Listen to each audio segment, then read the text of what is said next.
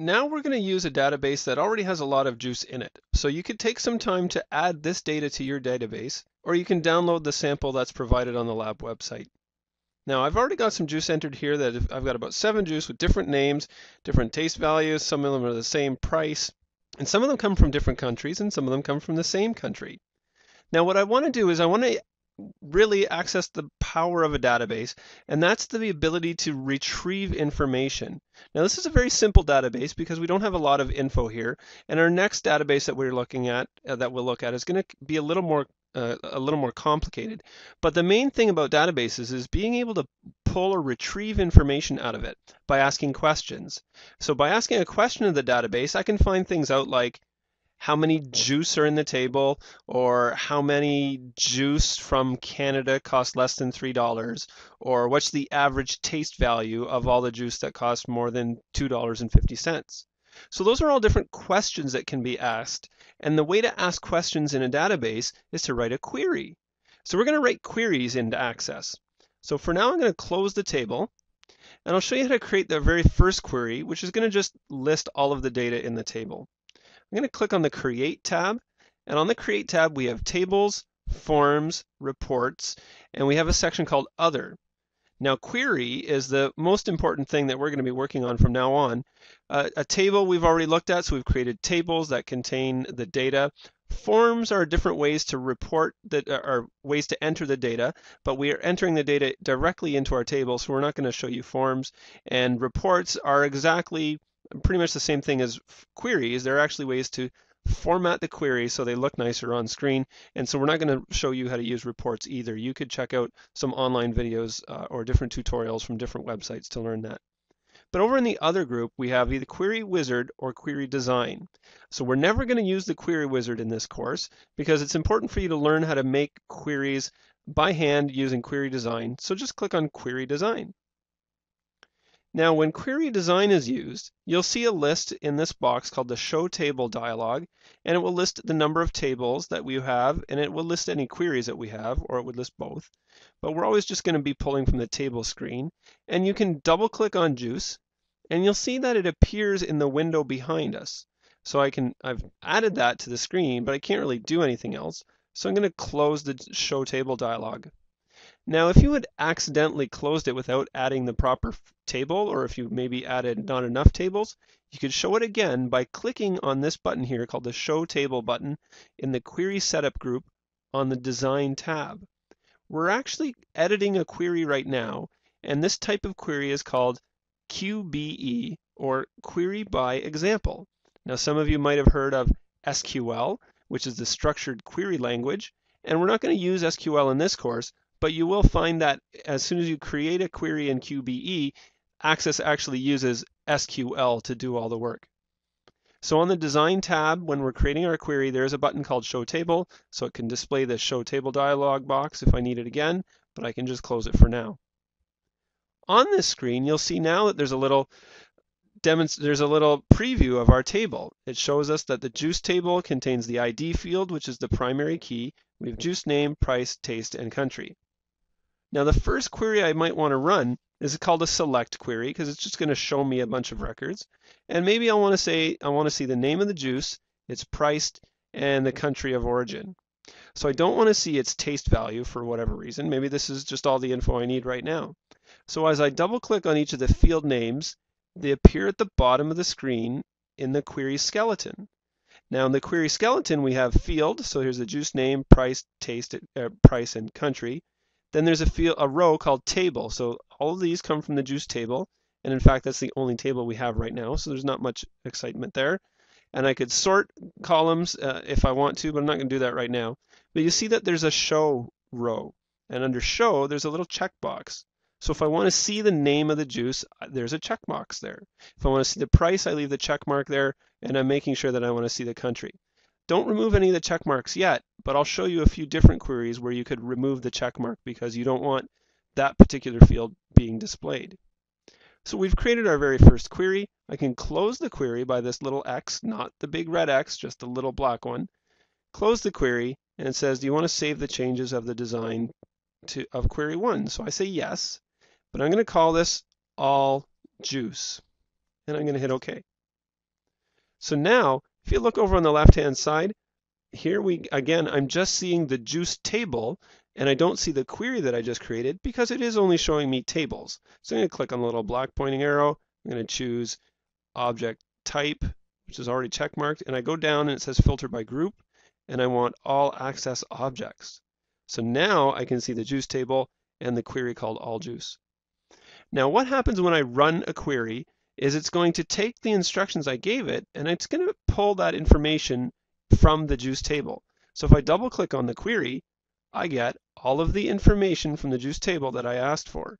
So there's the juice name, the price, and the country for all the juice in the juice table. If I look down at the bottom, it says there are 7 records inside the juice table, and it's showing me all of them. So that's our first query. So I'm going to close the query. Actually, I will point out here, if this is what I wanted to report on or maybe tell my boss about, I could actually hit Control A to select all of those records or copy that selects all the fields.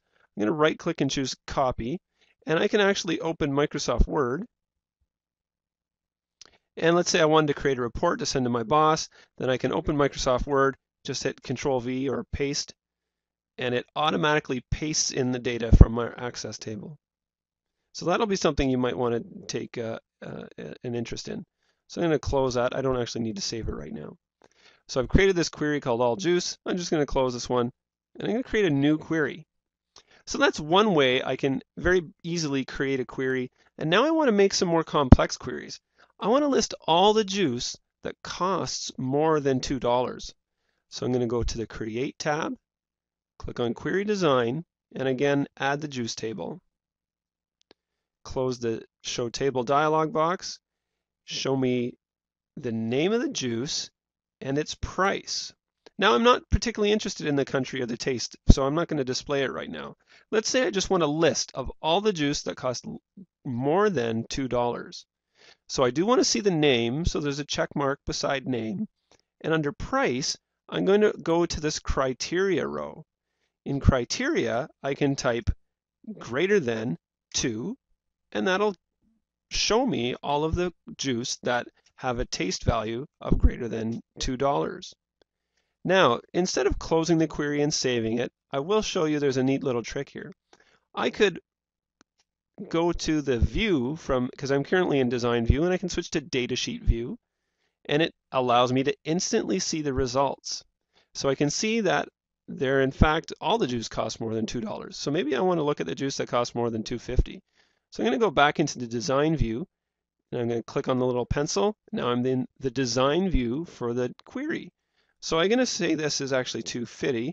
So show me the names of the juice and the price for all the juice that costs more than $2.50.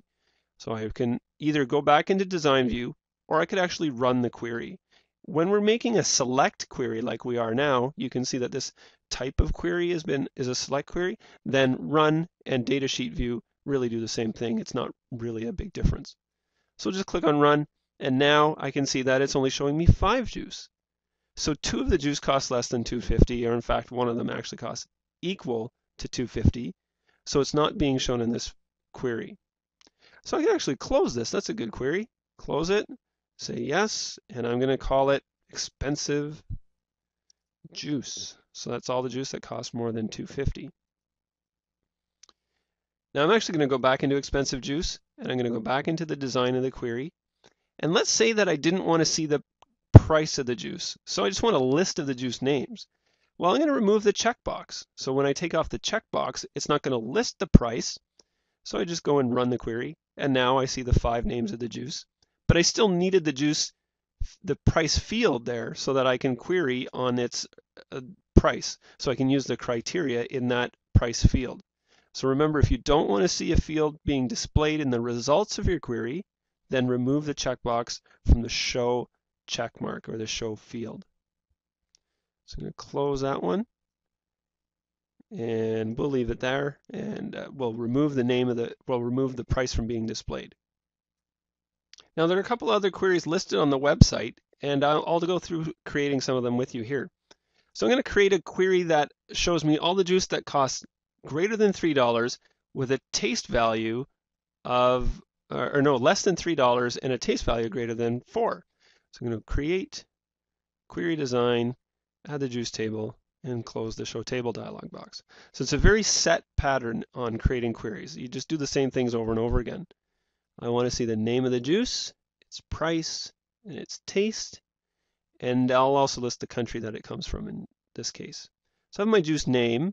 I want to know if the juice, I want to see all the juice that costs less than $3 and a taste value of greater than 4. Now I don't want to see the juice price or its taste, so I'll remove it, but I do want to see the country field. So I can run the query, and I don't get any records. So it's very possible that you could run a query and you don't get any results. It does say 1 of 1, but they happen to be blank. So that just means there's no good tasting cheap juice. So make sure that you know that you've got a correct query. So you could always go back and double check on the design. And you say, yeah, I do want less than $3 and a taste value greater than 4. So my query is correct, and it does not have any good tasting cheap juice in the table right now. I'm going to close this, say yes, and this is good cheap juice. There are just a couple more queries I want to show you before we move on into the next set of database videos, which will talk about multiple tables, and that'll be much more complicated. So there's just a couple of basic queries we'll do next. I'm going to Create tab, create a new query, double-click juice, or I can simply click Add, and it adds that field, that particular table to my query skeleton. And then I close the Show Table dialog box.